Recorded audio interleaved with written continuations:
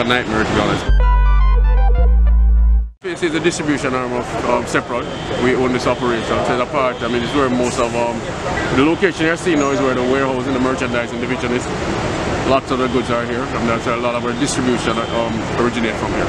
This is obviously a massive impact on the operation. I mean, yeah, it's like a nightmare, to be honest. But they heard about it. I mean, security call, because there's no activity today. I mean, obviously, there's no activity going on. We're not too sure how it originated. I mean, it's early days. The fire trucks are still trying to contain the fire and trying to. There's no loss of life or anything. No danger to anyone.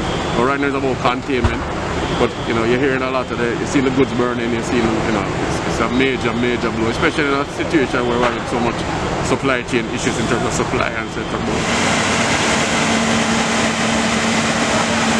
We'll get through this, you know. I mean, we'll first of all, let's contain it. Let's assess in the morning, and then have a plan of action to recover. The fire team is here. I mean, they're trying to contain, but I mean, so far it's been a hell of a fight. Overhearing the conversations among some of your employees here, they're worried about Monday morning. I'm worried now. But yeah, you know, this is not nothing that any of us want. I mean, it's just a part of it. It's a very unfortunate situation, a very tough situation for us. I mean, right now let's just get step by step now. I can't even process too much, but we're going to get through this. We're going to recover. I mean, obviously our employees, there are lots of people that turn out, they come from their home.